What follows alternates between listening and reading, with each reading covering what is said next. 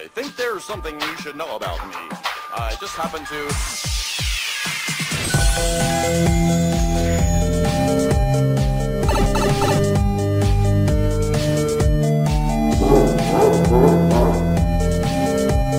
Outstanding. Let's go bowling. Wow! Hey Aussie gamers and honorary Aussie gamers from around the world, welcome to episode 95. Today is Friday the 18th of September 2015 and you're listening to the Aussie Gamers Express podcast, the podcast that's recorded before a live audience of ants. I am your host LewkOne and joining me this week is my good friend Sean, aka Thorncliff. How are you, mate? I'm really good today, actually. That's lovely. Let me see if I can get through the rest of this intro with not so many errors. Also joining us this week is our other great friend, Red. How are you? Good, thanks, man. We've got, like, sun here in Tasmania, and it's kind of put me out of my comfort zone. It's normally the Arctic down there, isn't it? Yeah, that's why we're... You gotta love it, or you either love it or hate it, and if you hate it, get out. If you love it, stay. What temperature are you used to down there? Oh, 12 to 15. And what do you got today? 20. 20?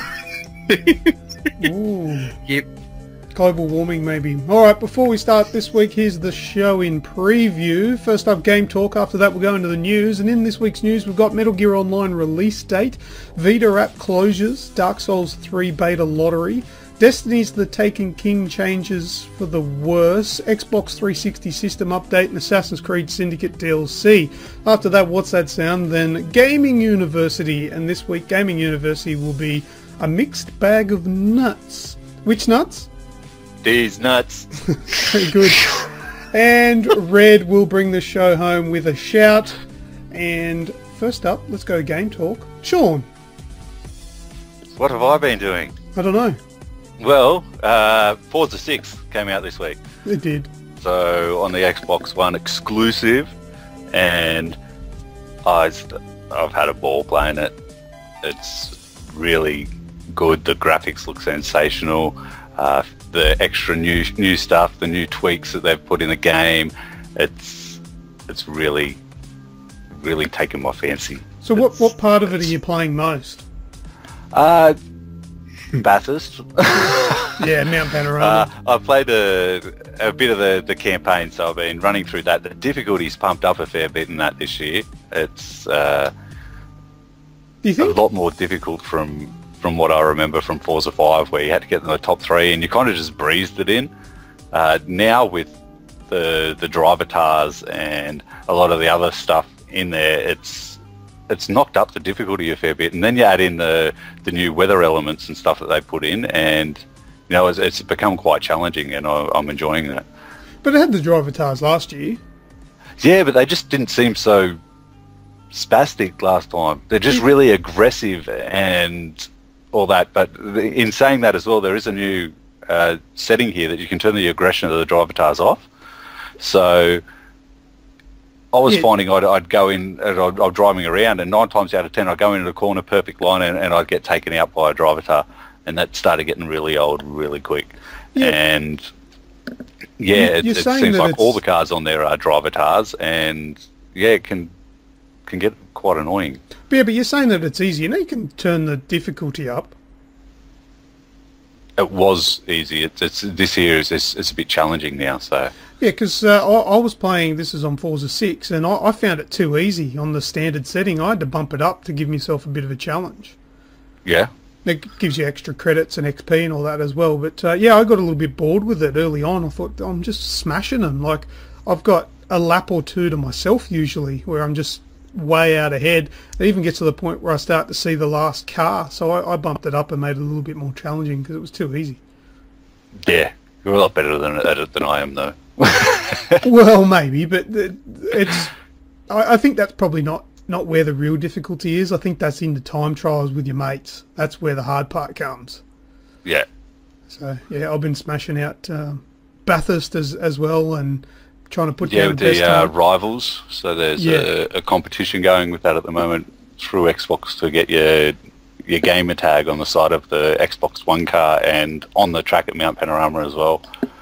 So all you need to do is play the rivals, and it's a randomly selected winners out of that. So And you know, last year at the EB Games Expo, how they had the Xbox One car, yeah, and on the bonnet it had all the Xbox gamer tags. yeah. They're doing that again. So Oh, awesome. if you're into it and you're playing it, there's a chance that you could get your gamer tag printed on the bonnet of the new Xbox One V8 supercar. So I'll be taking a look at that car once it comes out to see if I'm on there. That'll be awesome. Yeah, I wonder if they're going to have it again this year at the expo, or one of the similar ones there. I'm guessing that they would. I think so. Yeah. It was a big draw card last year. I thought it was really cool. Got a few people taking photos with it and that, so that's cool. Yeah, and I got the drivers as well, so we got to meet the drivers last year. Yeah. And got the shirt for the Xbox One Racing. So especially that was this pretty year cool. where they've got the big partnership with the V8 supercar. So I'd imagine they'd probably have a big presence at the expo because of that specifically as well. And possibly with Markscape as well, because I remember when we went 2 years ago to the expo, they had Markscape come out and introduce Forza 5, and Bathurst was going to be in it. So he's played a big role in this one again this year with doing the track announcements for Bathurst. So he might be coming along to that as well. Yeah, cool. I Next think my thing time, hang that on, I- quickly. I think my time's 2 minutes 17, I think I got it down to, in the Bathurst. the V8 supercar, the Falcon. Yeah, What's your time? 2:45 at the moment. Ooh, But I'll come be on, getting man. on to that in a second. Yeah. The weather. How are you finding the new weather system in it, like the rain especially? Yeah, it's tops. Okay, It's it tops. makes it bloody hard. Yeah, especially the looks big good. puddles and like your distance and your view is obstructed by the rain, and while actually trying to dodge the other cars and make the corners right, you've also got to watch out for the puddles of water. Yeah, because you'll you're get that aquaplaning through hydroplaning them. thing, yeah. What view do you use? I use bonnet. Yeah, same. Yeah. Yeah. So That's a bit forgiving because you don't have the water all over the windscreen, but you do get a bit Windscreen. on the camera though. and I was playing it a bit. I did a couple of laps around Bathurst from the in-car view, Yep. just to see what it was like, and just with the graphics and stuff inside that, you get with that inside car view, it's a lot more difficult because you do get that big blind spots Yep. while you're moving around in that, and also as you come up across the top of the mountain into McPhillamy, and I noticed the sun had hit you, but a really cool thing in the graphics is that the reflection of the dashboard actually goes into the windscreen. Yeah. So that was pretty cool, and the way that the sun hits you and stuff like that. Also, it's probably a good thing, but the worst thing I found was when you come down Conrod Straight into the chase, if you don't hit the chase right, in Forza 5, you could kind of knock off the track a little bit and be able to correct yourself onto to go into the cutting. But this time, they put two tyre walls on either side of the cutting. Is that accurate to the real track? I think so. Yeah, I think it probably Yeah. would be. They've probably put that in there. Yeah. Probably to just slow people down so they don't, if they do fail into the chase, that they're not just wiping out cars on the other side. Well, they've had that a few years ago. I think it was that John Bower come into the chase and misjudged it and actually ended up rolling his car. Yeah, he rolled over, didn't Had he? to cut him out of the roof. Yeah. Walked away from it though. Good old Bower. Yeah. But that was the thing. So yeah, you've got to be really careful coming into the cutting now. The new stuff that's in there. So I think is it Forza Horizon 2 that they had the spins for? Yeah, they had that so little wind yeah, thing. they've introduced that into Forza 6. So every time you level up with your driver now, you get a free spin. So it could be anything from like 5,000 credits up to like a major prize, which could be like a Bugatti Veyron or 1 million credits. Or I've hit those a couple of times, man. Those big ones. yeah, Have you yet? no, not yet. I have hit the middle prize 3 times. The first wow. time was 1 million credits. The second Yeah. time was a $1.5 million car. Can't even remember what it was, some bizarre thing. And then the third time it was another, like, I think a $500,000 car. Oh, I've wow. got some good shit out of that spin. It's awesome. Yeah, no, that was pretty cool. I haven't got it yet. I think I got one car that I already had, so they gave me $25,000 credit for it. I won a Jag, and I think I got credits on another one. So then the mods. So there's the mods now. Yep. For your car. So at the start of every race now, you can actually buy.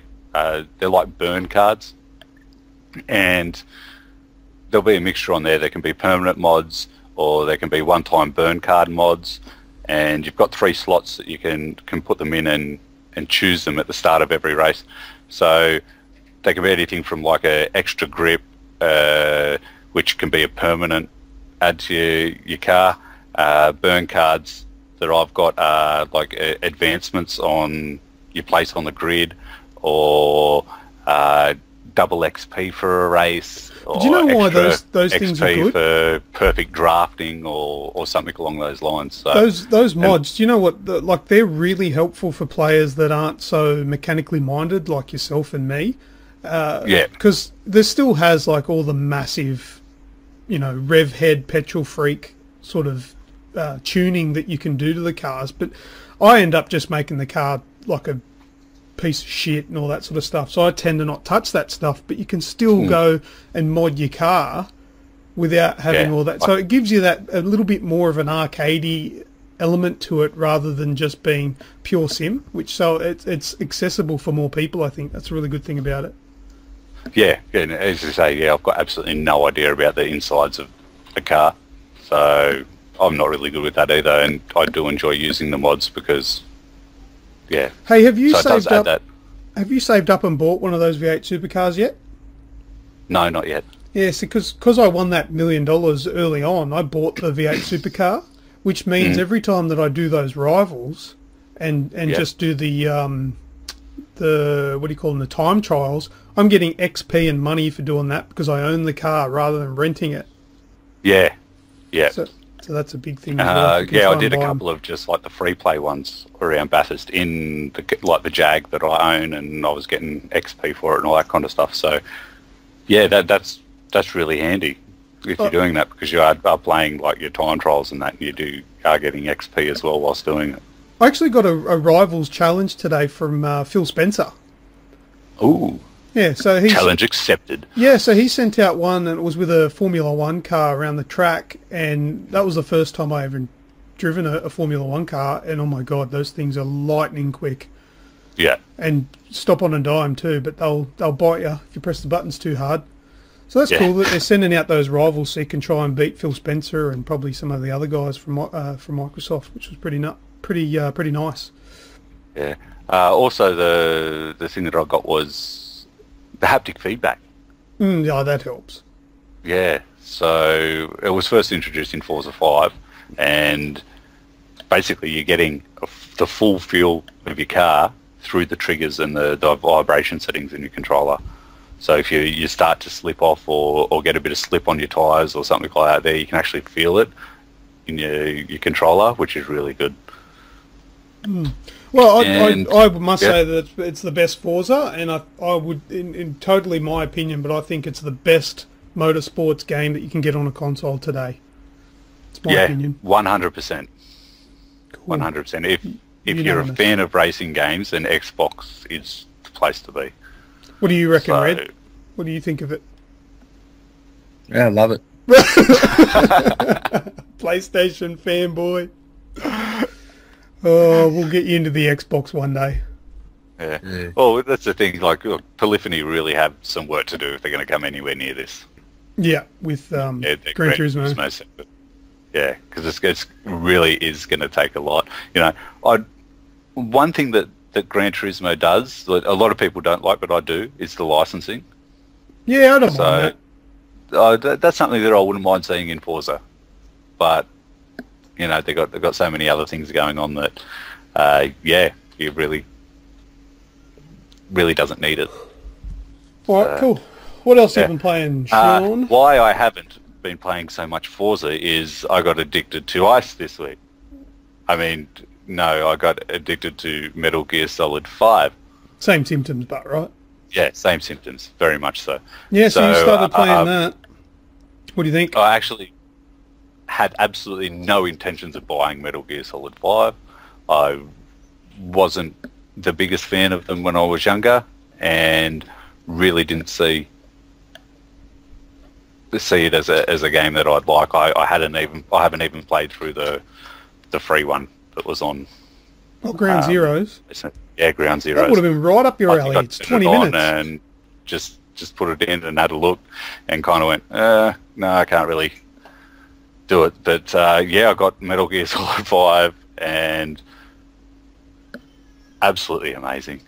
This is topping everything that I've played this year. It's so good. It's as you were saying last week, Luke, they're usually games that you try and breeze through with playing it Luke mode kind of thing, but I'm not even doing that. I'm doing all the side missions. I'm doing it all. I've only finished the first half of Afghanistan because I've been doing all the side missions through it as well, and really enjoying it. It's how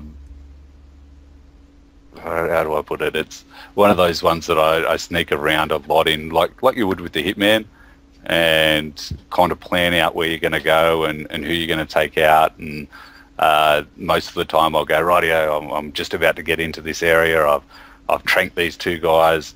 Right now, there's my target I need to go after, and I'll open a door and somebody to be inside or something like that there. And then all of a sudden, bring, and the alarm goes off, and it just starts going nuts. And I'm like, looks like we're going loud. Pull the machine gun out and just start shooting everyone. But yeah, it's just sometimes great. I'm happy when the alarm goes off or when they call for backup, because it's fun to just absolutely annihilate everyone. I don't mind doing that every now and then. I got an E in one of the missions. Oh, that's easy to do early on. Yeah, a rank E. But it's one of those things is that, like I haven't met, who's the Whisper, what's her name? The chick? So I haven't even met Whisper, Silent. Silent. Quiet is her name. Quiet, yeah, something like that, yeah. I haven't even met her yet. Big My Boobs dog's still McGee. a puppy. All I've got is the horse at the moment. And yeah, I'm just enjoying it, really, really enjoying it. I can sit down and I think I've put in 20 hours in 3 days. And I couldn't tell you the last game I did that on. Wow, that's like nearly half of what I've done. I think I've clocked about 50 hours. Yeah. Top effort. Yeah, so just loving it. Is that about it? Stress. I spent probably 30 hours in Afghanistan before actually progressing past there anyway, so it's fun to get the Well, that's the it. hang of Like, it. I'm sitting there and I'm looking at it and I'm going, should I progress with the missions, or should I just do a couple of sides? And it gets to that point where I'm like, you know what, I'm going to go in and do this mission. And you know what, one of them the other day took me over 2 hours to do the mission. And then I'm like, okay, I'll just do a couple of sides because I don't know how long I'll be playing for. And then 1 hour playing turns into 4 hours playing, and you just keep going, and it's just, I can't put it down. The time just flies. The amount of times where I've started playing it at like 9 o'clock or whatever, and then all of a sudden one of the guys playing with us, like let's say Nico or Weeksy, will be like, all right, I'm going to bed. I'm like, what? And I look at the clock and it's like 11 or midnight. I'm like, shit. Yeah. Where did that time go? I've only done the one mission. Yeah, and it's weird with mine, and you've got a similar roster, Luke. Like I got 4 days on and 4 days off, and the 4 days off that I do, like I've got family stuff to do and all that kind of stuff, but then there's always one day that I kind of go, you know what, this is my relax day, and I'm just gonna sit here and do nothing kind of thing. And yeah, that was consumed by Metal Gear Solid. Nice. Well, there's a good testimony to a great game. Anything else did you play? No, that's it. That's my two. Oh, nice. No, they're good games, man. Red, what about yourself? Oh, I did. Wait, I just want to add something. I've been having massive PSN issues this week as well. Yeah, you have. I've been talking to a guy at work that's had similar issues to you. I think it's like per account? Because it's not everyone. I've had none. Yeah, it's a server issue. It's like everything I've looked at online, and they say redo your router, like reset it, and I've reset my console numerous times. And the issue is I can't bring up my friends list. I can't get into chats, and every afternoon at about 5:30, when I've been playing Metal Gear Solid, it'll just flick off and say, "Oh, I logged out of the online." Yeah, that happens to me in Metal Gear all the time. I think that's a Metal Gear thing. That's because the PSN's got to support Zesty's ego. And then it just stopped, and I'm like, oh, okay. And when it says redo your router and reset the console and that, I'm looking at it and I'm going, well, no, because I turned the Xbox on and everything's working fine on the Xbox. It's not the router. It's not like my phone's connected up to the Wi-Fi, my PC is, and everything's running smoothly except for the PlayStation. So apparently there is a work happening on it at the moment. They're working on it, but it's yet to be seen if anything. Is it still like that for you? Yeah. Oh, okay. That's yeah. Because when I send messages through to you guys going, oh, can you invite me to the chat party to see if it works that way? But yeah, still no, it won't let me join the chat party, won't let me start one. It's just ridiculous. No good. All right, Red. What do you got? Just my highlight of the week, Phantom Pain, just to continue on with that really quickly, was completing the initial phase, the initial chapter, if you will, up to episode 31. Yep. And that closed out really, really fantastically. It was good. I finished it this week as well. It's just brilliant. What a game. And a lot of us have the same opinion as you don't feel like the game's ended there. You just don't feel content that you've done enough. So I'm pimping out Mother Base. I'm getting a little bit better at the forward operating base and infiltrating and doing the sneakies on other people's base. That's getting a bit easier now. I understand what I've got to do. It just kind of chucks you in the deep end sort of thing and get here. Oh, all right. But it's basically just like another mission, another level. You got to sneak, mark, hijack, Fulton people out and just steal their supplies. So that's been really, really cool. Can I just ask a quick question there? Is it so? How many chapters is there? Is it 31 in the whole game? 50. Oh, okay. So when you say you finished 31, do they give you what happens after 31? So that's basically, from what I can gather, that's the main narrative. 31. Okay. After that, you explore there's side missions where you explore little bits and pieces of the story of different characters you've met along the way, plus your OSP missions, which stands for on-site procurement. So you go in with nothing, no buddies, no weapons, no anything whatsoever. And you also get harder missions that Luke was telling me about. I've got one on my list. I haven't tried it yet. Like no reflex, and if you get spotted, game over, start again, sort of thing. So I'd say the last 19 main story missions are made up of those harder ones, plus a spattering of like Quiet and other characters that you'll meet along the way. Because I've done a couple of those main ones last night, and they're just bigger, badder, and harder sort of thing. It just progresses with the difficulty.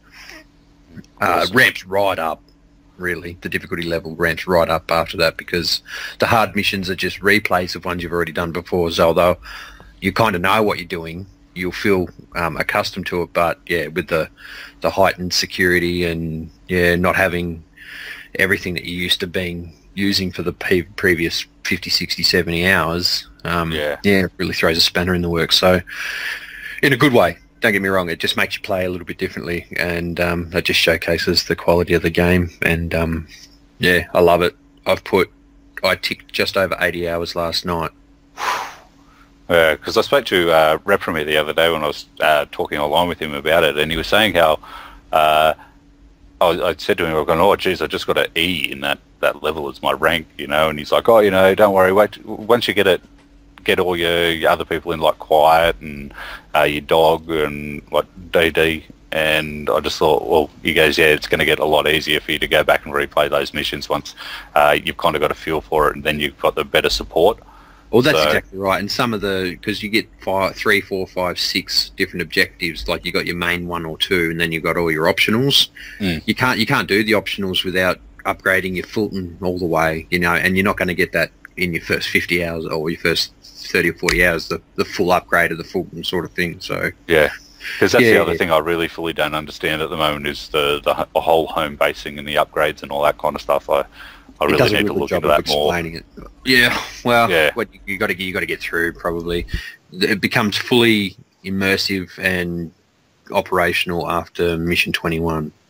Oh, okay.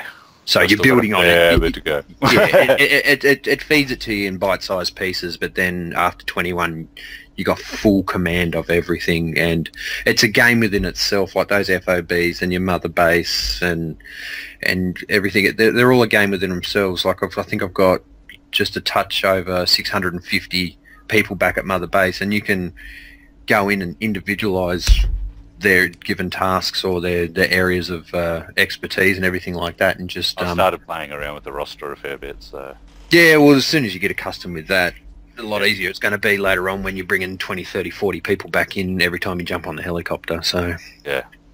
And there's also that nifty R2 or R3 auto assign, or just send everyone to their most preferred location when you get too stuck. So yeah, so the highlight, Phantom Pain for me this week was completing it and feeling wicked way to finish up that level 31. That was that's all I'm going to say. That was fucking sick. I've invested probably 3 or 4 too many hours into the FIFA 16 demo.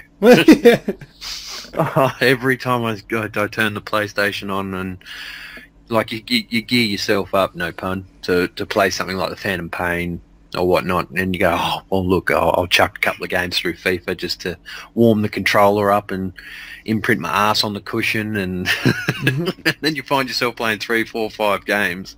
It's fantastic. As far as a demo is concerned, I don't think I've played a demo quite as much as I have this one. So they've done a good thing and released it on the store for us all to grab, because they're at least going to get an extra sale out of it with me eventually. I probably won't have it release day, but it's something I will own, because I've always got you there to play with, Luke, because you'll most likely be getting it as well, yes? Yeah, I do want to get it, yep.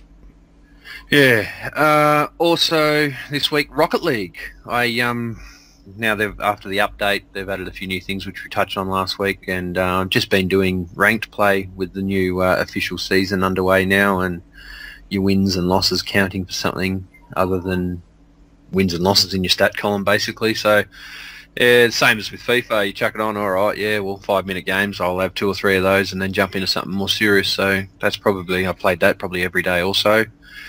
And last but not least, a game called Flame Over by a European mob called Laughing Jackal. How to explain it is kind of top-down. We used isometric, used both sticks, and you put fires out, save people and save cats, and do little objective-based missions within each level, and it's all time-based. So you finish the first level with 4 minutes in the bank. That's what you take into the next level and the next level. So it really makes it a lot harder to finish the game when you go, rightio, well, I completed chapter 1, now I'll jump into chapter 2.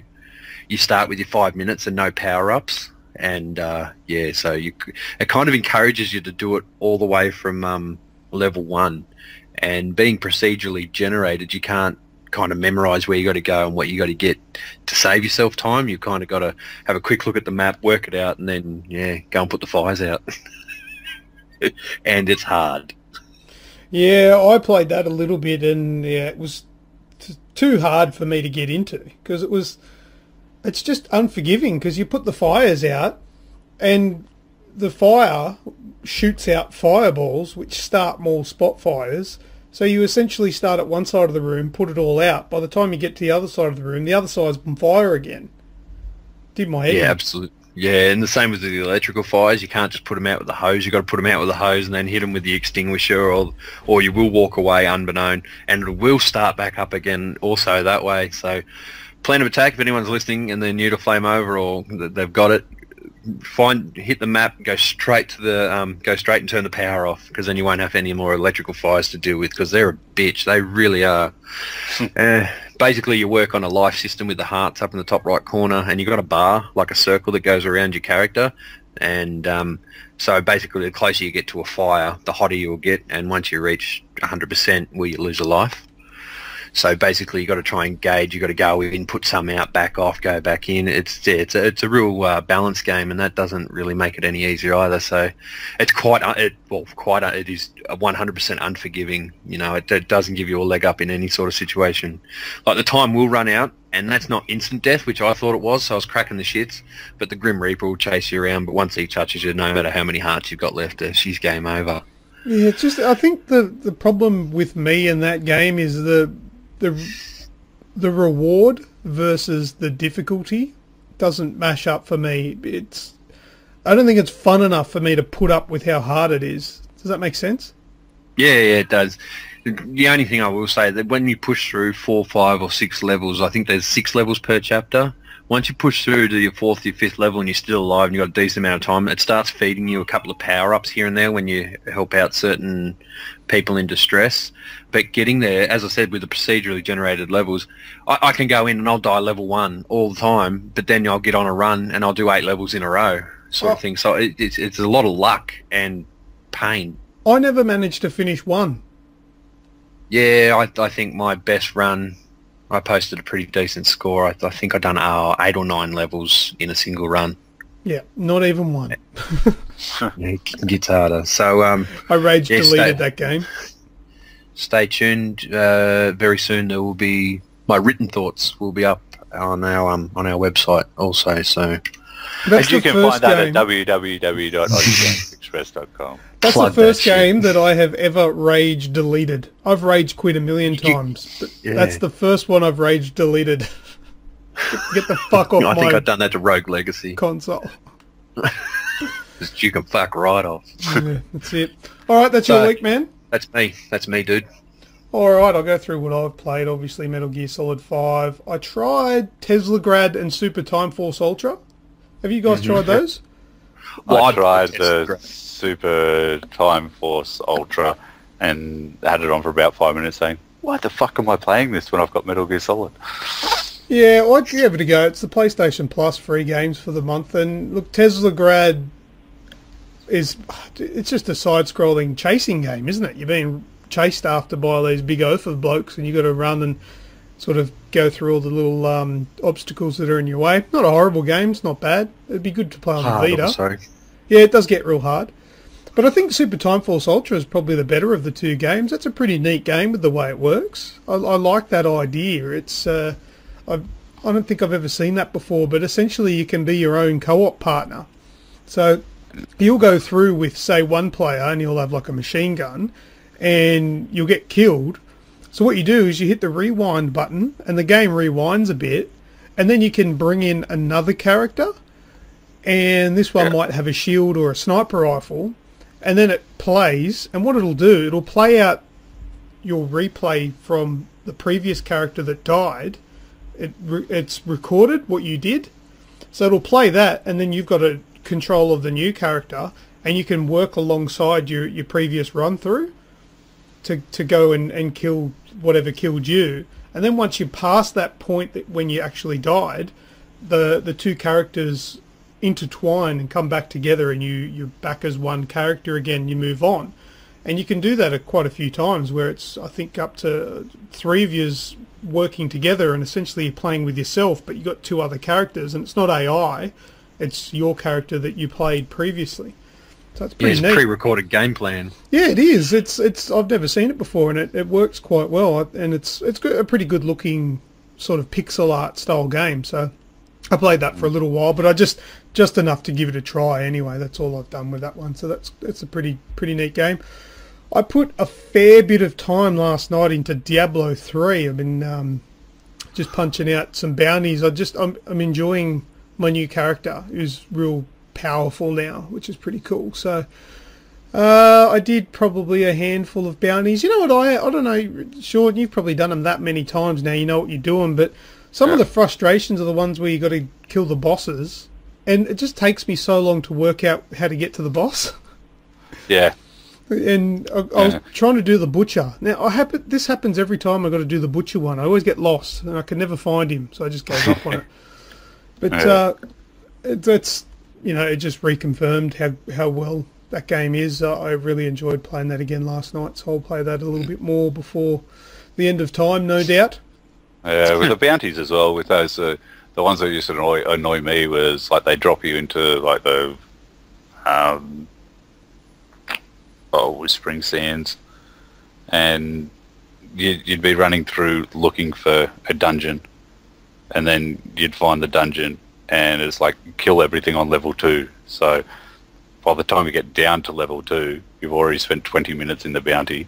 And then there's other bounties where it's like, go in and just kill this one guy, and you run straight and you find him. But other times you can be looking for him for half an hour, because they do kind of mix up where they place them sometimes. And especially the key wardens that we used to have to chase. They'd be all in different places. That. Yeah. How many times you fucking teleported in and out looking for the fucking key wardens? Yeah. You'd run through. No, not here. Then you'd get one, and it'd never be the one you fucking wanted. Yeah, so I really enjoyed playing that again last night. I'll probably want to play that again tonight. That's how much I enjoy playing that one. We've got to finish our hardcore. Yeah, we've got to get to that. I Am Bread. I've been playing I Am Bread again. It's a frustratingly hard game, but something about it makes me want to keep coming back. Simulator? No, Surgeon Simulator shit. Okay. No, that's a ridiculous game, that one. This one's easier to control than Surgeon Simulator. Yeah. You've played Surgeon Simulator? Yes. That's a stupid name. That's hard to say as well. Surgeon Simulator. You say that Surgeon Simulator is stupid. You're playing a game called I Am Bread. Yeah, but not the idea. The ideas are just as dumb as each other, but the controls are a little bit more realistic. You can't play Surgeon Simulator. No. I'll put it to it's made so that people can make stupid YouTube videos. Yeah, YouTube videos. It's fucking ridiculous. But I Am Bread, you can play it. It's playable. It's frustrating and hard, but it's still doable. That's what I like about it. Played Gianna Sisters Dream Runners as well. Snoogans, he had a bit of trouble getting in some online games. Me too. I haven't managed to do that. I've just been playing up against bots, so that's a bit of a shame there. But essentially, I don't know if you guys know. I doubt you guys would know anything about it, because I think it was Xbox only. It was Rascals on the Xbox. I enjoyed playing that one on the Xbox 360, and it's kind of the same as this. It was basically a couch co-op racing game, but I think that did it better, and it worked. It was online and stuff like that. So it is colourful and pretty, and works quite well for a couch co-op. But other than that, it's a bit disappointing, actually. Shame. I think that covers. I think we've talked about all the games that I needed to talk about for this week. That's me. Anything to add before we go into the news? No. No, Red? No, I'm 2 weeks. What's 2 weeks? Oh, EB Expo. EB Expo. EB Expo, and Red and Nikos is doing their pilgrimage to Sydney. So that'll be a good, nice get together. And dare say there'll be a lot of coverage on our shenanigans. I can't wait. Our what's going to be on it? Red, is it going to be chicken nuggets and cheeseburgers or something? Chicken nuggets and cheese on home brand pizzas, and then Fruit Loops and ice cream. Yes, but separate. That's dessert. That's not going on the pizza. Yeah. You actually thought the other day I was saying it, goes, you don't actually put that on the pizza, do you? And I'm like, I could so fuck with you right now, but no. Yeah, because I was talking about that, and you go, and ice cream and Fruit Loops. I'm like, what? On the pizza?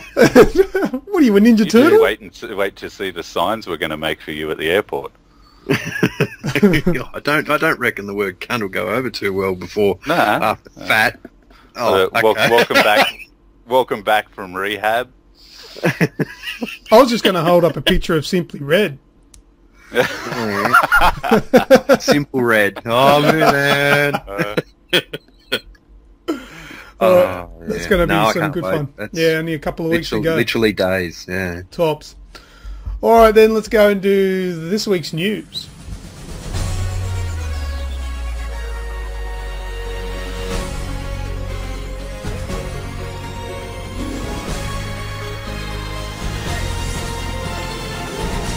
First up in the news, Metal Gear Online gets a release date. So I've seen video of this. Red, you were talking about it as well with me last night, and it looks very promising.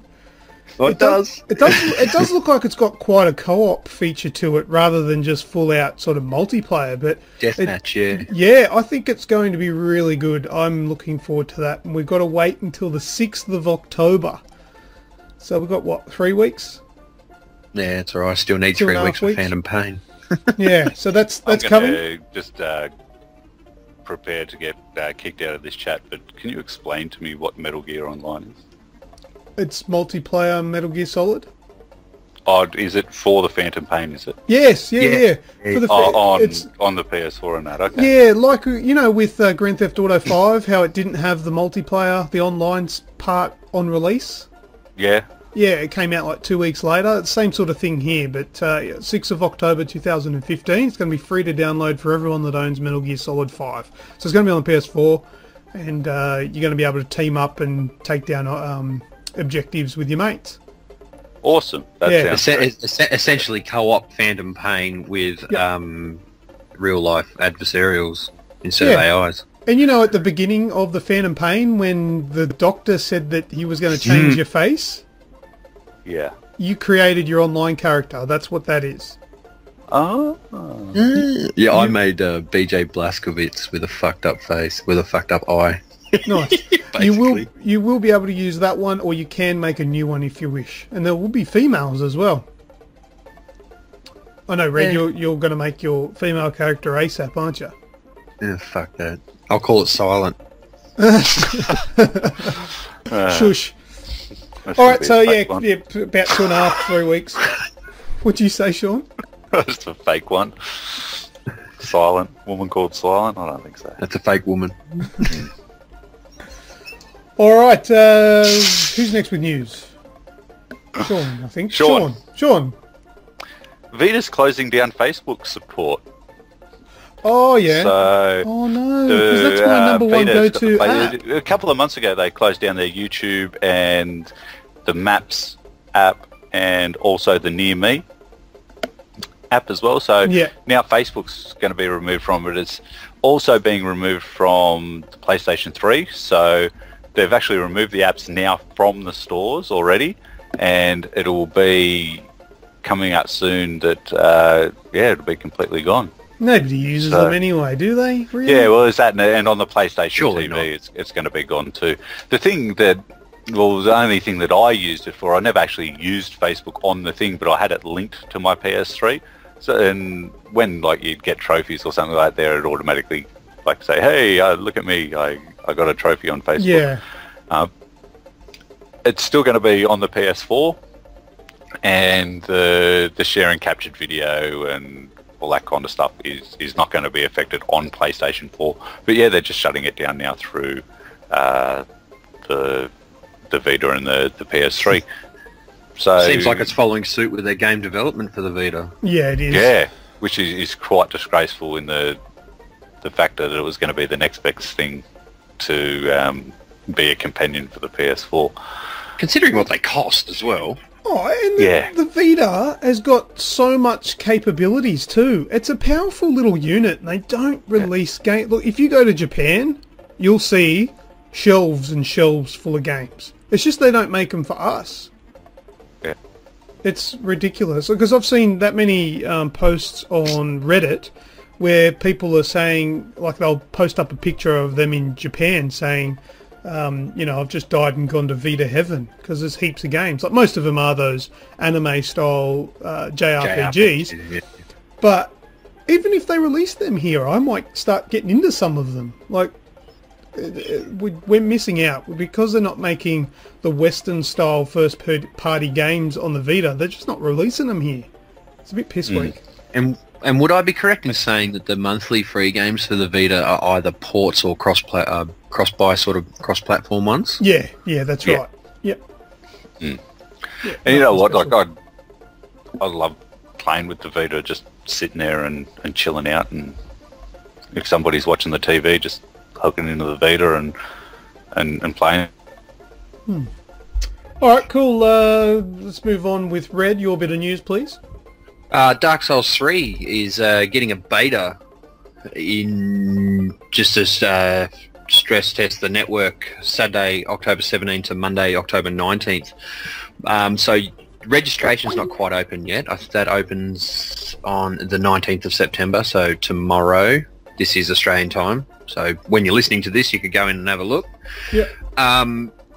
But it's a lottery, so no one's guaranteed. There's no pre-order this to get beta access. Like, you just go in, you register your interest in it, and then you'll be randomly selected, which I think is pretty cool, because I hate the whole pre-order to gain beta access sort of thing. Like, I like that because you can put $10 on it, but I don't appreciate the incentive of like beta access for pre-orders sort of thing. Like, you got to draw a line. Like, you get maps or you get skins or this or that, but beta access is kind of something that's only a timed sort of incentive, if you will. So yeah, not a whole lot of news on Dark Souls 3. Hopefully, well, we should all sign up, and hopefully one of us will get it, and if I get it, I'd probably give it a weeksy. Is it going to be like a single player level, or is it going to be an adversarial thing, do you think?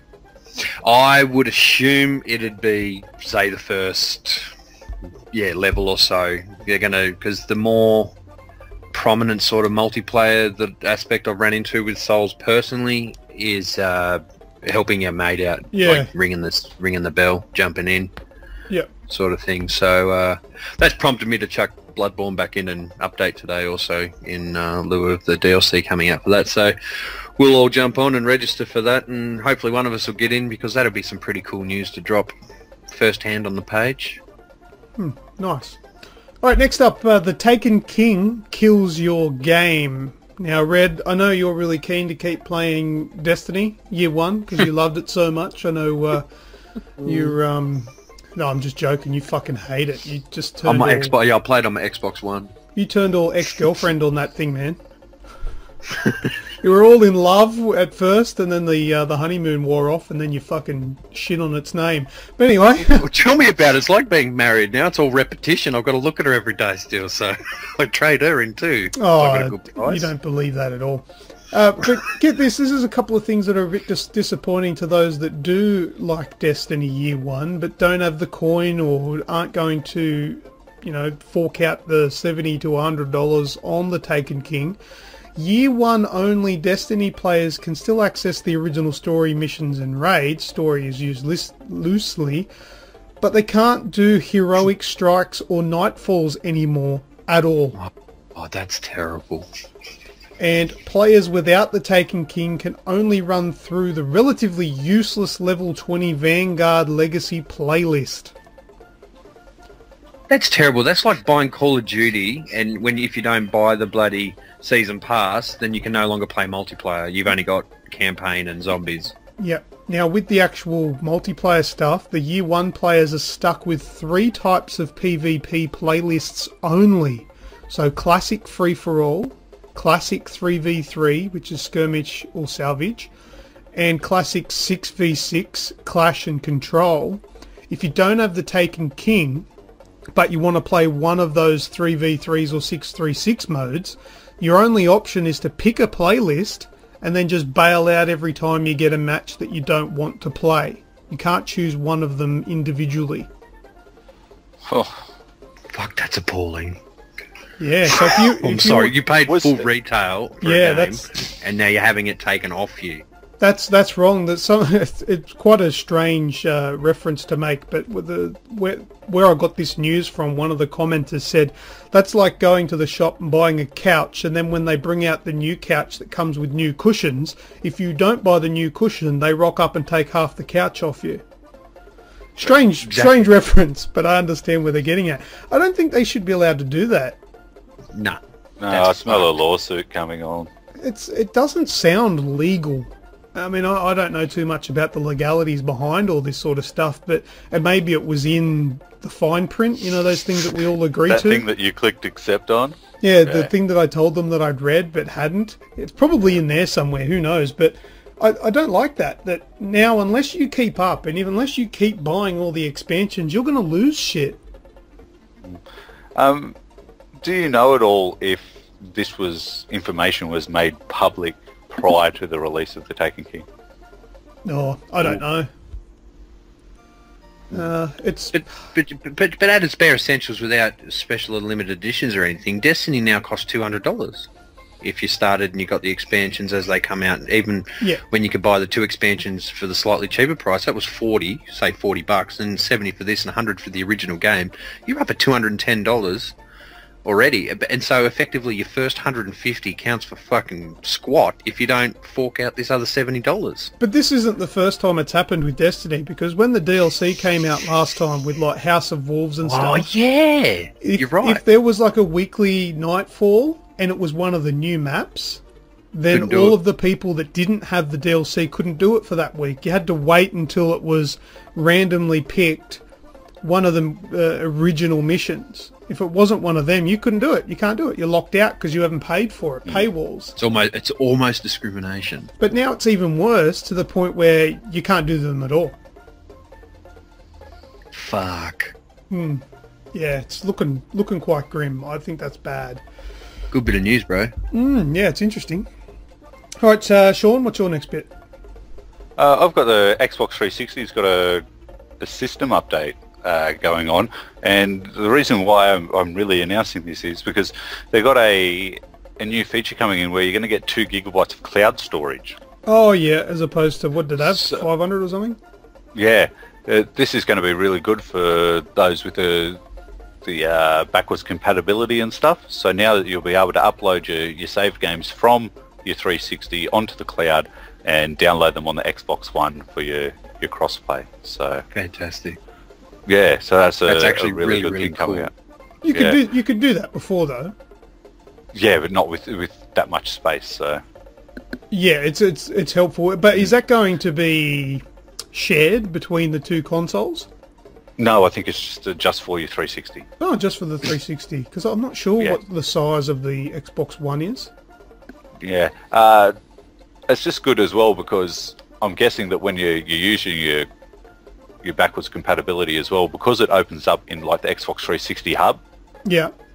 It'd be like with using the backwards compatibility, updating your save file to the cloud, it'd still be going on that 500 megabyte or whatever. Yeah. Because it's updating from the 360 emulator. So now having that more storage is just going to be quite helpful. And as the more games come out for that backwards compatibility. Similar but off topic, the PlayStation Network's upping theirs soon to 10, isn't it? 10 gigs. Yes, that's correct. That'll be with 3.0. Yeah, cool. I can't wait for that to drop. That'd be nice. Was it 10 gig or 50 gig? No, 10, man. No, 10. Oh, okay. Yeah, it's going up from 1 gig, I think it is, to 10. Correct. Yep. That's going to be good because a lot of times I'm having things is going, your saved game wasn't updated to the cloud. Yeah. It's also, a couple other little things that they got going in this is redeem codes from messages. So if you get a message through and you've got a code for a thing, you can actually click on it there and it'll actually redeem it straight to you. Oh, you like a hyperlink? Yeah. Yeah, cool. Activity feed, so you like, comment and share all your stuff through that. See what your friends are doing. You can now see what your friends are playing on the Xbox One and Windows 10 from the 360. See your money as well. So this is another neat little thing. It'll be good in the PlayStation Store actually. So your Microsoft account balance will be shown when you're looking at the details of a game or when browsing the marketplace. Why it doesn't do that? How nifty would that be? Why it doesn't do it already is beyond me. That definitely needs to be there. Yeah. So it's when you get to the point of, all right, I'm about to get this game, and you get in there and you're 45-cent short, so they can charge you an extra 10 fucking nicker. Yeah. I had $2.60 on there one time in that real boxing on the Vita. 261 or something. $2.61, and it would not give it to me. I know. They wanted me to update with $10, and I'm like, you were upset on the podcast at the time and told us about it. It sucks, I know. And you know what's really annoying is that the US and the Canadian stores only require a minimum of $5 to top up. That's because it equals 10 Australia. That is 10 Australia. Yeah, that's about right, but that's not fair. No, none of it. Yeah. Nice stuff. All right, Red, bring us home, boy. Right, just a little bit more controversy when it comes to, we were just talking about Destiny's DLC. Ubisoft have come out and announced Assassin's Creed Syndicate's first batch of DLC. Before I go into it, I think you summed it up perfectly last night. Luke, you go, oh, so basically they're showcasing what they're going to give you for free when they fuck up this release. Yeah. The only saving grace is it's they're taking on the story of Jack the Ripper, and that would be cool. If you know what I mean. It's going to be set 20 years after the main events of the Syndicate campaign, and it's going to feature Inspector Frederick Alberline of Scotland Yard, and you go on the hunt for Jack the Ripper. And if the couple of screenshots, whether they be concept or not, and the video that I've had a look at so far, it could be kind of creepy, and I think they're probably relying on people like myself that's like, oh, Jack the Ripper, now that'd be cool. Now I've got to go get Syndicate. But yeah, Ubisoft and DLC and myself don't mix, but I'm absolutely not letting myself get hyped up for Syndicate because of how I felt with Unity. It still sits there, it haunts me. One would have probably traded in, sold it, got rid of it. But I might jump on a week before Syndicate, throw 30 or 40 hours through the campaign of Unity, finish it off, and if that leaves me feeling good enough, then I might look to acquire Syndicate if the funds are right. But yeah, I think it's just a pretty, almost a poor move. I know every developer does it, and there's always this, that, and the other trying to expand on what they're already giving you with the initial purchase. But I think in this case, I think it's just a little rich for Ubisoft to be announcing their DLC that they plan on bringing out. How about you make sure the game works with an untested game? That's my point. With an untested game, Unity did hurt, and it hurt them. I'm sure it hurt them. The shit that they had to give away. I was about to say the Taken King. It's something King. Yeah. They go. And I'm still hurt by it. I can't bring myself to. I don't even think I can bring myself to Syndicate. Those Assassin's Creed 2.5 side-scrolling games. The China one, Assassin's Creed Chronicle. Where are the other two? Yeah. Yeah, there were supposed to be some more coming out. I don't know what their go is. They don't even tell us anything. Yeah, and that was the DLC to finish off the season pass for Unity. A la Watch Dogs were meant to get a second map. You know, New Jersey was on the cards to be a second piece of DLC for Watch Dogs. But was that a rumour, or was that true? Was that from Ubisoft? Yeah, we covered it a good 12 months ago in the news. Yeah, I do remember talking about it. I can't remember exactly where that came from, but yeah, I don't know.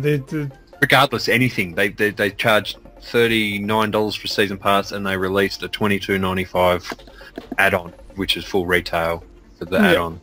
Yeah. With the blood money or whatever.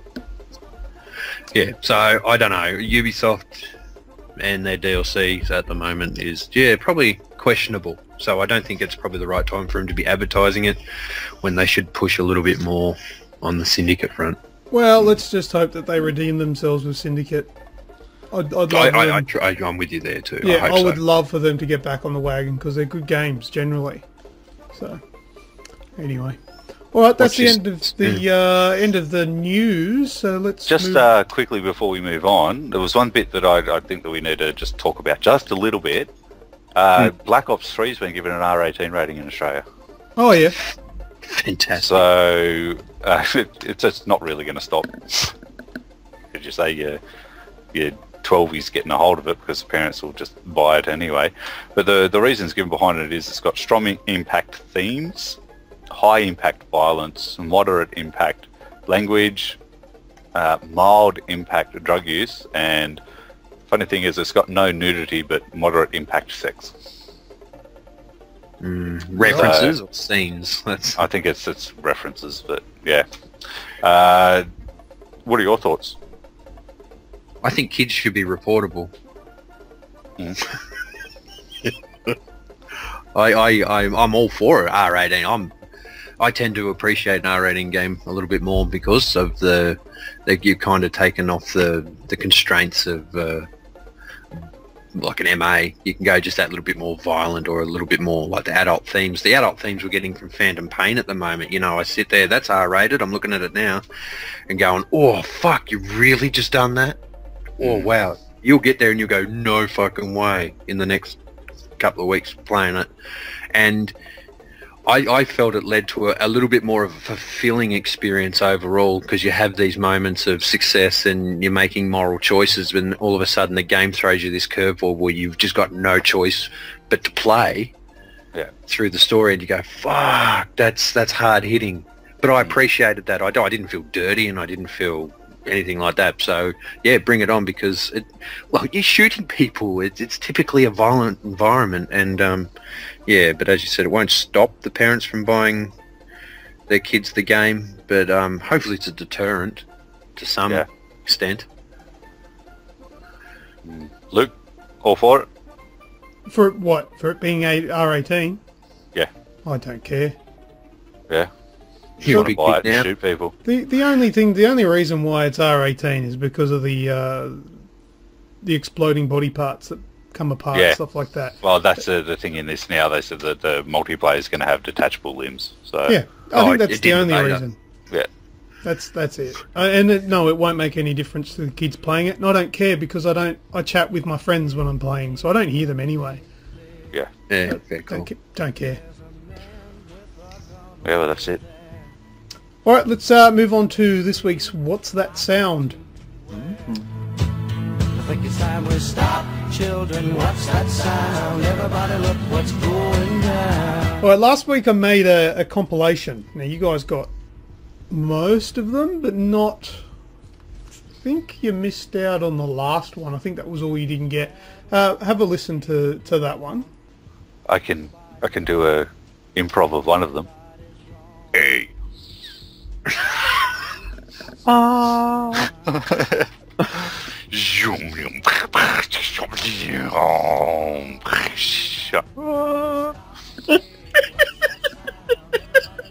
that good? Alright, here it is. Here, have a listen to last week's What's That Sound compilation.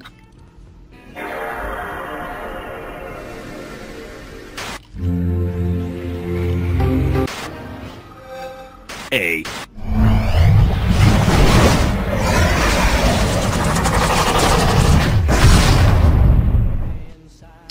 Alright, and those were, the first one was the PlayStation 2 startup, the next one was the Ubisoft logo, one after that was the Xbox 360 startup sound, then it was EA Sports, and the last one was the Activision startup logo.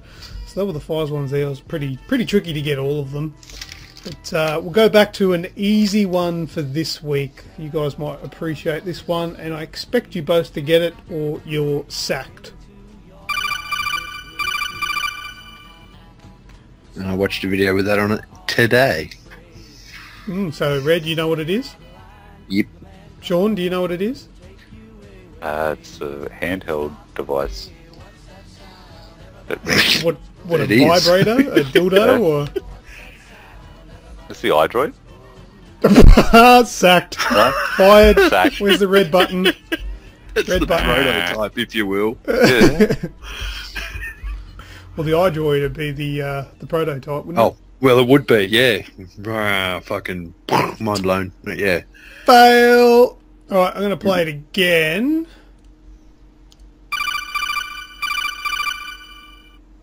Yeah. Yeah, well done. If anyone at home knows what that sound is, send us a message to the Facebook page and give us the answer. We'll send you out a free game if you get it correct.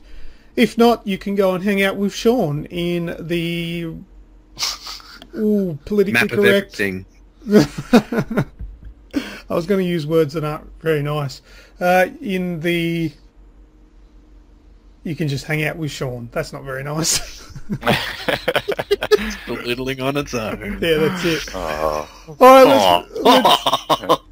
let's You're move flying on up the to Tassie Gaming scene. University. Yeah, boy.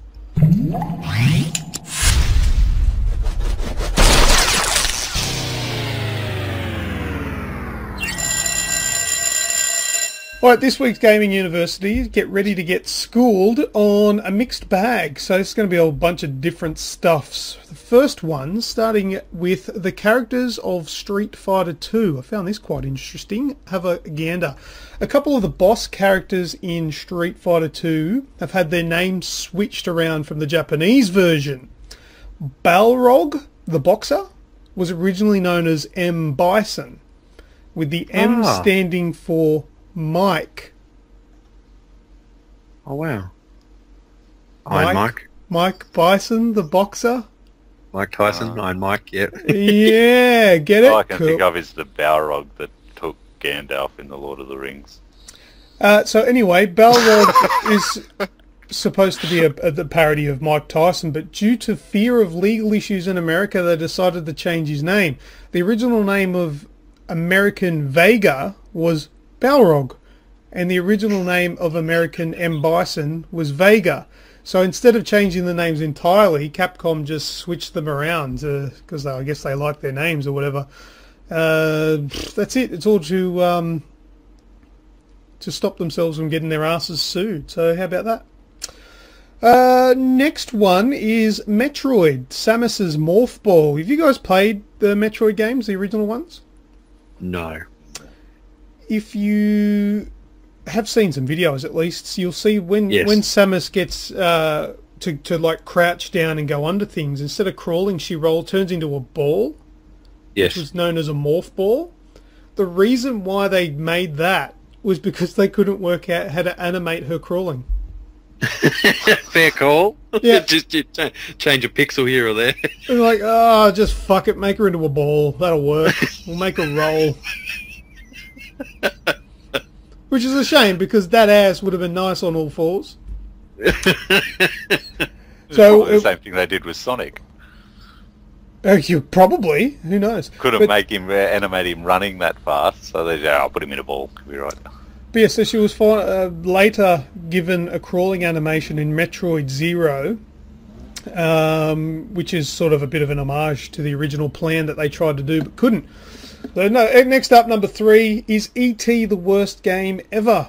So the famous awful E.T. game on the Atari 2600 actually sold more than its most famous game, Space Invaders. So Oh, wow. that's something to learn. E.T. sold 1.5 million, while Space Invaders only sold 1 million. So that's 500,000 more.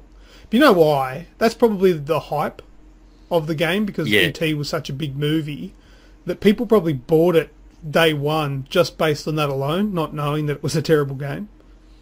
But there you go, sold more than Space Invaders, which was one of the most popular games on the Atari 2600. Number 4, look my hands. Look closely at Ryu's fireball in Street Fighter 2. You can see his hands. Did you know that? No. Now I'm having a look. Yeah, have a look. I implore everyone to have a look. I had no idea, but if you have a look at his fireball, or his Hadouken, or whatever it was called, he puts his hands out, as you can imagine, and the fireball comes off, and inside the fireball, the actual design of the fireball is his hands. It's sort of got like an image in the middle of it, so that's pretty neat. Yeah. Sure you can. Yeah. And next up, number 5, accurate Assassin's Creed. I knew there was some sort of accuracy to the Assassin's Creed games, but in Assassin's Creed, every key character that you assassinate was a real person. I knew that. And the date and their location of their death is also accurate. That's pretty neat. That I didn't know. Yeah. Now, I knew that they put a lot of fictional stuff in there, but I didn't realise to that sort of extent, which is pretty neat there. Next one I got here, number 6. Go to bed, you little shits. It's illegal for kids that are 16 and under in South Korea to play video games past midnight. It's illegal. Oh, well, yeah. I think you're not allowed to get them wet, and you can't feed them either. Gremlins. Yes, so there you go. There's a rule in South Korea that they're not allowed to play video games after midnight. So, yeah, go to bed, you little shits. Number 7, a mouthful of words. Yoshi from Super Mario Brothers. Who knows his full name? No. Sean, you're a big Nintendo fan. Yoshi Turtleage. You know what? That's not a ridiculous guess.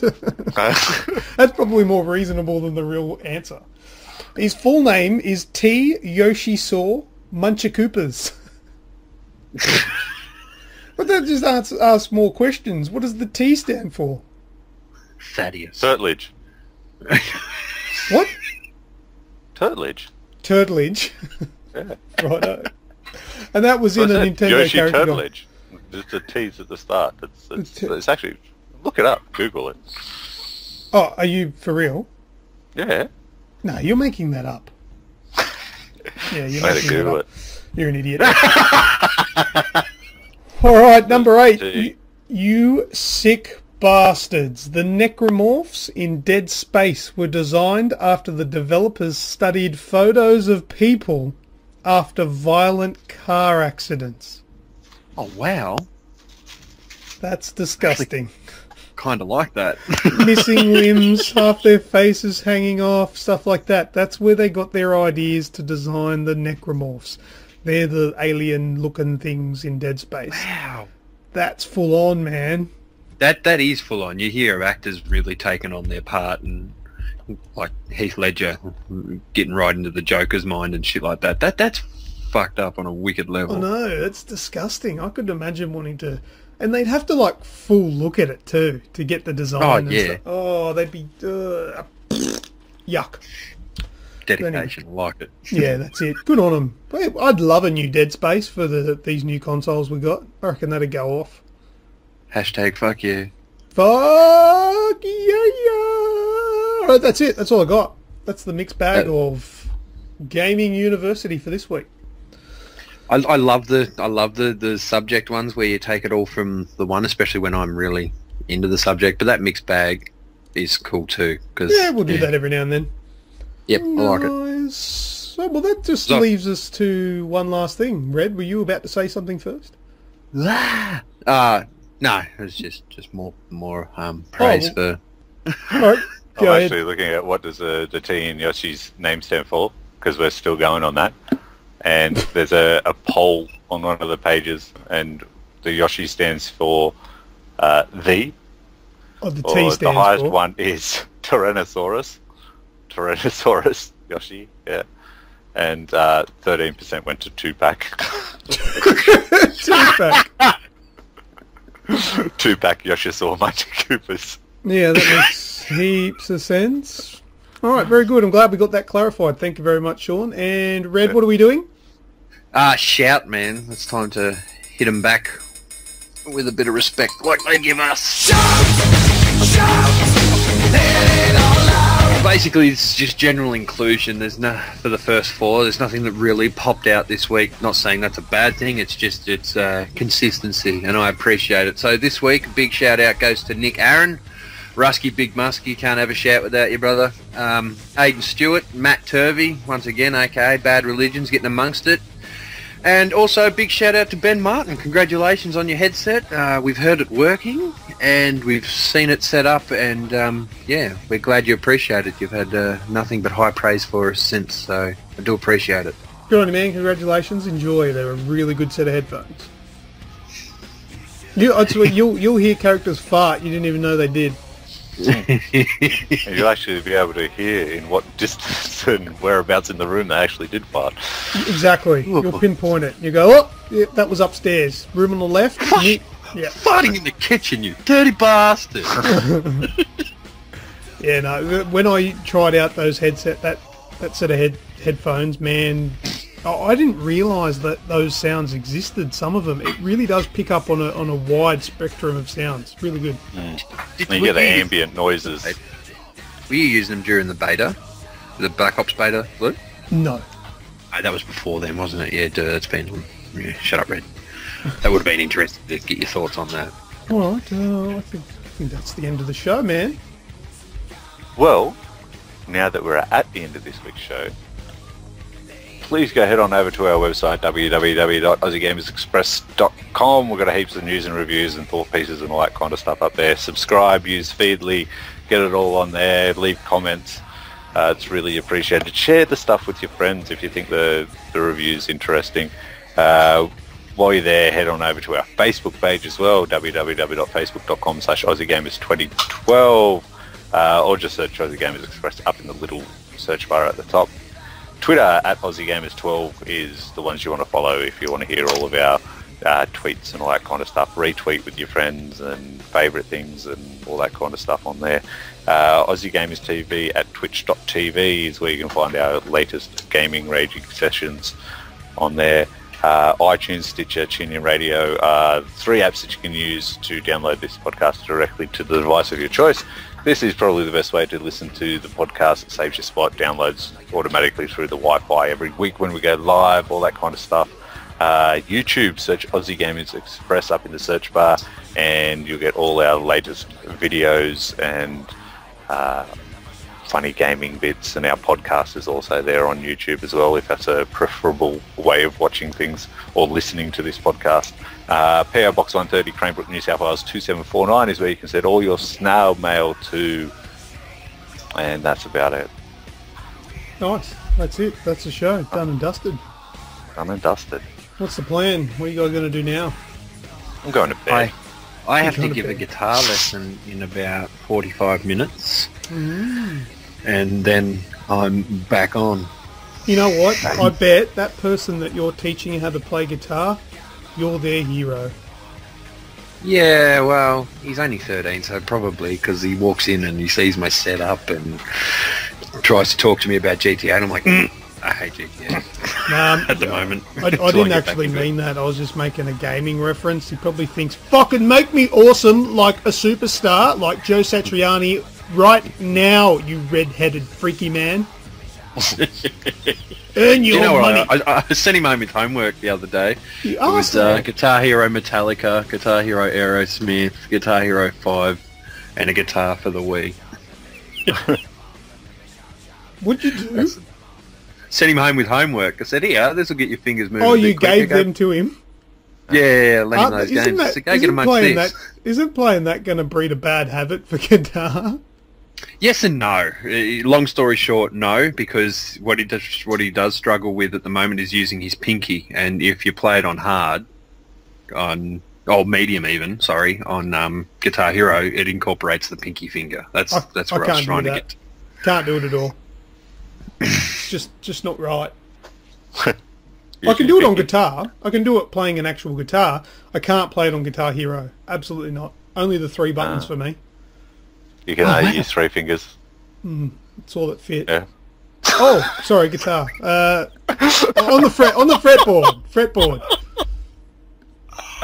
Oh, that was fun. Tell your missus I said hi. All right, we better go. I've been LewkOne. What did you say? Nothing. I've been LewkOne. I've been Thorncliff. I've been red. What did you say? Red in the face.